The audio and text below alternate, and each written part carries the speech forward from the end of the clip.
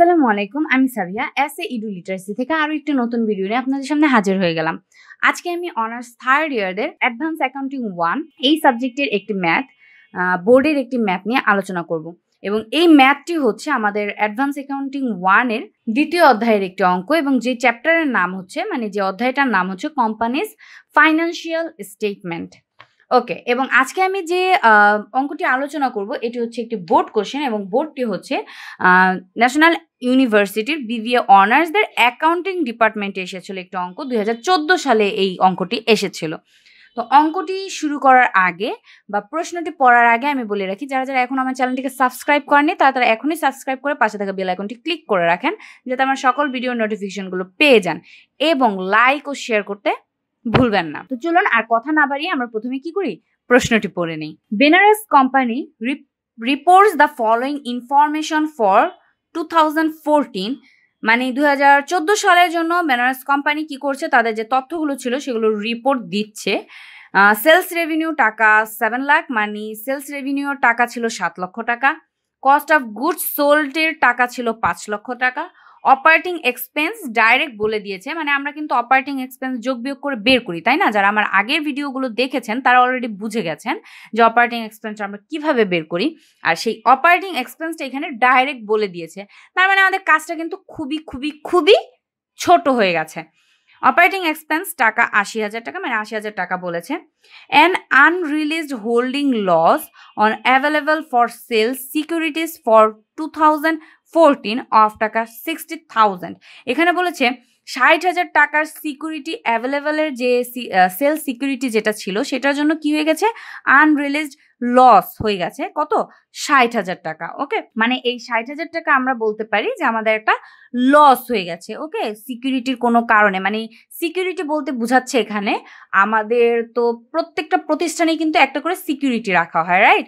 তো এখানে সিকিউরিটি কোনো অভাবের কারণে কোনো মাল চুরি হয়ে গেছে, মানে 60,000 টাকার মাল চুরি হয়ে গেছে বা হারিয়ে গেছে, এইরকম করে বলছে যে এইভাবে আমরা কি করেছি, 60,000 টাকার মালে মানে 60,000 টাকার লস করে ফেলেছি। ওকে, সিকিউরিটির অভাবে। ওকে, if declared and paid A cash dividend, যদি লভ্যাংশ নগদে ঘোষণা করা হয় বা পেইড করা হয় অফ টাকা 10,000, 10,000 টাকা ঘোষণা করা হয় বা পেইড করা হয়, হ্যাঁ, ইন 2014 সালে যদিও কি করা হয়েছে, মানে লভ্যাংশ ঘোষণা করা হয়েছে বা পেইড করা হয়েছে কত, 10,000 টাকা ঘোষণা করা হয়।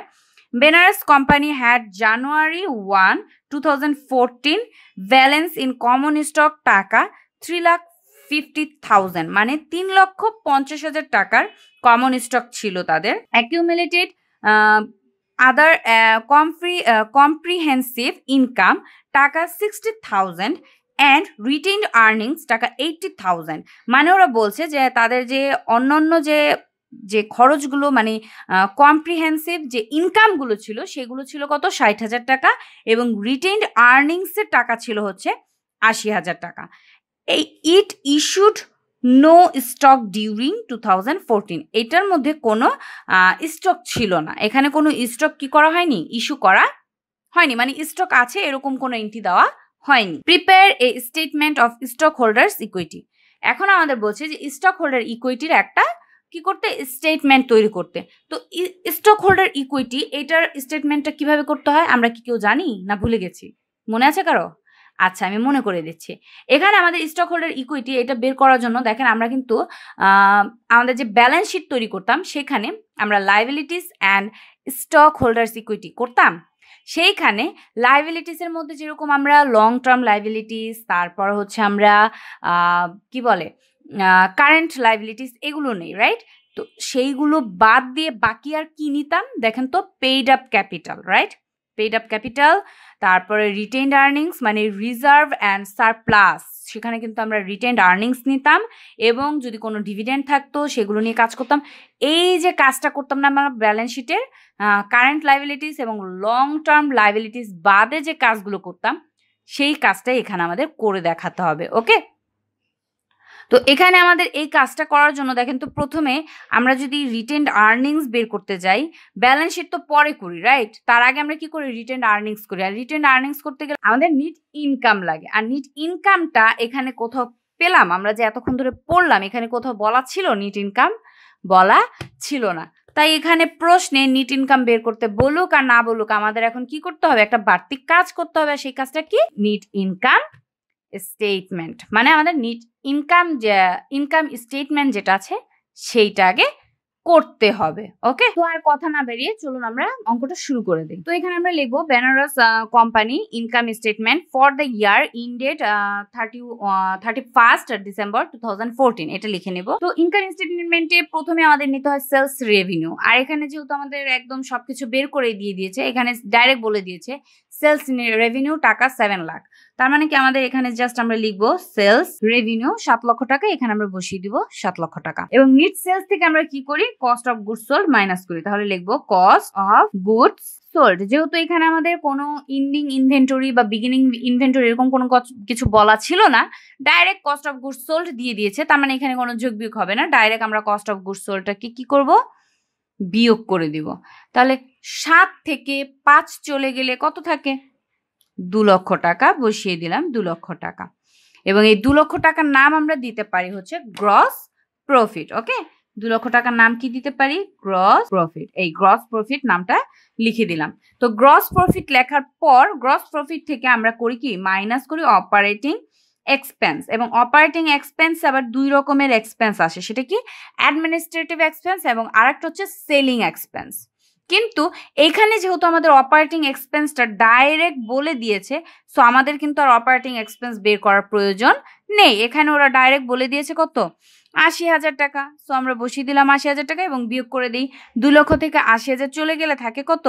1,20,000 টাকা।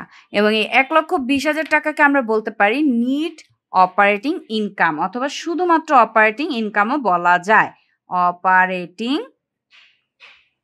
ইনকাম। ওকে, অপারেটিং ইনকামটা আমরা বের করে নিলাম। এবং এই অপারেটিং ইনকামের সাথে যদি কোনো নন অপারেটিং ইনকাম থাকে যোগ করব, এবং নন অপারেটিং এক্সপেন্স থাকে তবে বিয়োগ করব। হ্যাঁ, এখানে আমাদের একটা বলা ছিল আনরিলিজড হোল্ডিং লস। আর লস মানে কি? নন অপারেটিং এক্সপেন্স, মানে যে এক্সপেন্সটা আমরা আশা করিনি, হঠাৎ করে হয়ে যায়, সেটাকে আমরা বলতে পারি কি? নন অপারেটিং এক্সপেন্স। ওকে, তাহলে এখানে আমরা লিখে দিব unreleased holding loss. Unreleased holding loss কত টাকা ছিল? 60,000 টাকা, বসিয়ে দিই 60,000 টাকা। এবং এখানে যেহেতু বিয়োগ সাইন দিয়েছি, তাহলে এখানেও বিয়োগ করে দিতে হবে। তাহলে 1,20,000 থেকে 60,000 চলে গেলে আর থাকছে কত? 60,000 টাকা। 60,000 টাকা আমরা এখানে বসিয়ে দিলাম এবং এটাকে ক্লোজ করে দিব, কারণ এখানে আমাদের যেহেতু কোনো ট্যাক্স দেওয়া নেই এবং নন অপারেটিং কোনো ইনকামও দেওয়া নেই, সো এখানে আর কোনো ক্যালকুলেশন করার প্রয়োজন নেই। এখানে যেহেতু কোনো ট্যাক্স দেওয়া নেই, সো এটাকে আমরা বলে দিতে পারি নিট ইনকাম। এটাকে কি বলে দিতে পারি? NEET income. ওকে, নিট ইনকাম পেলাম কত? 60,000 টাকা। এখন আমাদের যেটা করতে বলেছিল প্রশ্নে, prepare a statement of stock holders equity, এখন আমরা সেই স্টক হোল্ডার্স ইকুইটিটা কি করতে পারবো? বের করতে পারবো। তো চলুন চলে যাই আমরা পরের ধাপে। Benaras company stock holders equity for the year ended 31st December 2014, এভাবে করে কিন্তু উপরে লিখে নেব। হ্যাঁ, আমি কিন্তু প্রতিবারই বলি আমি শর্ট করে লিখি বলে আপনারা শর্ট করে লিখবেন না। পরীক্ষার মধ্যে অবশ্যই আমাকে উপরে হেডলাইনটা ভালো করে দিতে হবে, রাইট? ওকে, তো স্টক হোল্ডার ইকুইটির মধ্যে প্রথমে আমাদের নিতে হয় পেইড আপ ক্যাপিটাল। সো আমি এখানে লিখে নিচ্ছি paid up capital. Paid up capital. এই যে পেইড আপ ক্যাপিটাল লিখলাম, এবং এই পেইড আপ ক্যাপিটালের মধ্যে আসে কি? যদি কোনো স্টক থাকে, স্টক বা ক্যাপিটাল অথবা কমন স্টক যেটা আছে। হ্যাঁ, এখানে আমাদের কমন স্টক দেওয়া ছিল, সো কমন স্টক আমরা লিখে নেই। এখানে কমন স্টক দেওয়া ছিল হচ্ছে আমাদের 3,50,000 টাকা, তাহলে আমরা এখানে বসিয়ে দিতে পারি 50,000 টাকা। এবং এই 3,50,000 টাকার সাথে আমাদের এটা ছিল আমাদের পেইড ইন ক্যাপিটাল। এরপর আমরা চলে যাব রিজার্ভ অ্যান্ড সারপ্লাস। সো লিখে দেই reserve and surplus. So reserve কি ছিল? দেখেন এখানে আমাদের রিজার্ভ ছিল হচ্ছে, রিজার্ভ এবং সারপ্লাসের মধ্যে কি আছে? আসে রিটেইনড আর্নিংস থাকলে রিটেইনড আর্নিংস, এবং যদি আমাদের জেনারেল রিজার্ভ থাকতো তাহলে সেটা আনতাম। এখানে জেনারেল রিজার্ভ নেই, রিটেইনড আর্নিংস ছিল, তাহলে আগে আমরা রিটেইনড আর্নিংসটা বসিয়ে নিই। রিটেইনড আর্নিংস, এখানে একটা কথা বলে রাখি আমি, রিটেন্ড আর্নিংস আমরা যখন নিজেরা বের করি তখন কিন্তু রিটেন্ড আর্নিংসের একটা আলাদা ছক আমি করে দেখিয়েছি, রাইট? সেখানে কিন্তু রিটেন্ড আর্নিংসের সময় কিন্তু আমরা কি করি, আমাদের যে নিট ইনকামটা থাকে সেটা কিন্তু যোগ করে তারপর আমরা রিটেন্ড আর্নিংসটা বের করি, তাই না? তো এইখানে আমাদের রিটেন্ড আর্নিংসের কি কথা বলা ছিল দেখেন, জানুয়ারি, হ্যাঁ, বেনারস কোম্পানি হ্যাড January 1, 2014, মানে 2014 সালের জানুয়ারির 1 তারিখে তাদের কমন স্টক ছিল 3,50,000 টাকা এবং ইনকাম ছিল মানে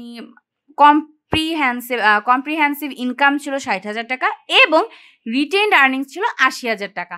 তার মানে আমরা কি বুঝতে পারছি, আমরা এখান থেকে বুঝতে পারছি যে আমাদের রিটেইনড আর্নিংসের যে টাকাটা এখানে আছে সেটা কিন্তু বিগিনিং ব্যালেন্স। সেটা কি ব্যালেন্স? Beginning balance. তাহলে এইখানে আমরা যেটা করব, সেখানে আমরা আর একটা ছক কেটে নিব এবং এখানে রিটেন্ড আর্নিংসের যে কাজটা আমি আলাদাভাবে করতাম সেই কাজটা আমি এখানে দেখিয়ে দিচ্ছি। রিটেন্ড আর্নিংসের বিগিনিং ব্যালেন্স ছিল কত? 80,000 টাকা। বসিয়ে দিলাম 80,000 টাকা। এটার সাথে কি করতে হয়? নিট ইনকাম যোগ করতে হয়, জেনারেল রিজার্ভ থাকলে যোগ করতে হয়, আবার অনেক সময় বিয়োগও করতে হয়। কি কোনটা বিয়োগ করতে হয়? যেটা সমন্বয় থাকে সেটা কিন্তু বিয়োগ করতে হয়, সবাই একটু মনে রাখবো। আর বক্সের গুলো সবসময় আমরা যোগ করে দিই, মানে বক্সে যদি কোনো রিটেইনড আর্নিংস থাকে তবে সেটা কিন্তু আমরা কি করে দিই? যোগ করে দিই। ওকে, এখানে কোনো জেনারেল রিজার্ভ ছিল না কিন্তু আমাদের নিট ইনকাম ছিল, তাই এখানে আমরা নিট ইনকামটাকে যোগ করে দিব এবং নিট ইনকাম আমরা কত বের করেছিলাম দেখেন, 60,000 টাকা বের করেছিলাম। তাহলে এখানে 60,000 কি করে দিব? যোগ করে দিব। 80,000 যোগ 60,000 আমরা এখানে পাচ্ছি 1,40,000 টাকা এবং যদি কোনো ডিভিডেন্ড থাকে তাহলে সেই ডিভিডেন্ড পেইড অথবা ডিক্লার্ড, মানে প্রপোজড অথবা পেইড কোনো ডিভিডেন্ড থাকলে সেটাকে কি করতে হয়? মাইনাস করতে হয়। তাহলে ডিভিডেন্ড পেইড দিতে পারি অথবা প্রপোজড দিতে পারি অথবা পেইড অ্যান্ড প্রপোজড, হ্যাঁ, এরকম দিয়ে দিতে পারি, যেহেতু বই দুইটাই ছিল আমরা দুইটাই দিয়ে দিই। Paid and proposed. কত টাকার ডিভিডেন্ড পেইড করেছিলাম আমরা? দেখেন তো এখানে আমরা ডিভিডেন্ড পেইড করেছিলাম হচ্ছে 10,000 টাকা। ওকে, এখানে আমরা ডিভিডেন্ড পেইড করেছিলাম কত? 10,000 টাকা। সো 10,000 এই ডিভিডেন্ড পেইড, এটা কি করতে হয়? মাইনাস করতে হয়। তাহলে 1,40,000 থেকে 10,000 চলে গেলে কত থাকে? 1,30,000 টাকা। এই 1,30,000 কি করব দেখেন, 3,50,000 এর সাথে যোগ করে দিই 1,30,000। আমরা এখানে পাচ্ছি 4,80,000 টাকা। এই 4,80,000 টাকাকে আমরা বলতে পারি total stock holders equity. Total stock holders equity. ওকে, টোটাল স্টক হোল্ডার্স ইকুইটি। এই হয়ে গেল আমাদের এই অঙ্কটার, মানে ন্যাশনাল ইউনিভার্সিটির বিবিএ অনার্সদের অ্যাকাউন্টিং ডিপার্টমেন্টে 2014 সালে যে বোর্ড কোশ্চেনটি এসেছিল সেই কোশ্চেনের সমাধান। তো আশা করি খুব সহজে আপনাদেরকে অঙ্কটা আমি বুঝাতে পেরেছি। তারপর যদি কোনো সমস্যা থাকে বা কোনো কিছু জানা থাকে আমাকে কমেন্ট বক্সে জানাতে ভুলবেন না। এবং যারা যারা এখন আমার চ্যানেলটিকে সাবস্ক্রাইব করে দেননি তারা সাবস্ক্রাইব করে দেন এখনই, এবং যারা ফ্রেন্ডদের সাথে এখনো শেয়ার করেনি ফ্রেন্ডদের সাথে শেয়ার করে দেন এবং নিজেরা লাইক করে দেন। ওকে, তো ভালো থাকেন, সুস্থ থাকেন, আল্লাহ হাফেজ।